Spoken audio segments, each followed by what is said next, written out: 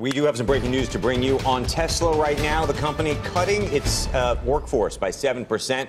It's part of an effort to lower costs so the company can sell the Model 3 sedan at a lower price. According to a memo from Elon Musk that was viewed by the Wall Street Journal and seems to have been passed around overnight, the memo also said that unaudited results for the final 3 months of the year indicate Tesla made a lower profit than in the third quarter. Now you're going to look, you're seeing their Tesla shares down about 7%, almost 7.5% on that news.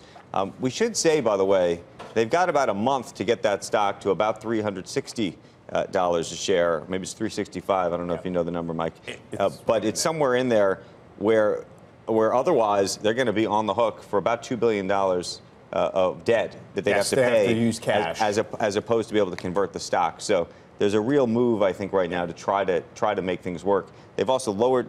Not only are they going to try to lower the price of the Model 3, they're also dealing with. They've actually now raised the price effectively of the Model S because they've gotten rid of the lowest price version of that. So they're doing lots of little things. The question is, are you playing for a month? That's the question. Right. Yeah. Meaning, Elon.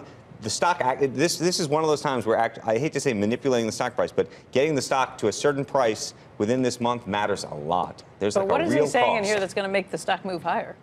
Like if you're manipulating the stock, it's not working. Unless it translates into a guide. Setting a low bar? A guide to higher demand because you have lower price models and because you can maybe say that you're going to be more profitable because you increase And I'm not suggesting count. he's trying to manipulate this. I'm just saying that all of a sudden the stock price, like on a very acute specific day, actually matters. Now, if the stock price is below that threshold, they've said they're going to go half and half stock and cash. So it's not either all stock or all cash, but it's still a significant amount of cash that they would have to raise. And, you know, Musk's letter is now up there, and he refers to the fourth quarter as eking out a tiny profit with all of the effort that they've put in.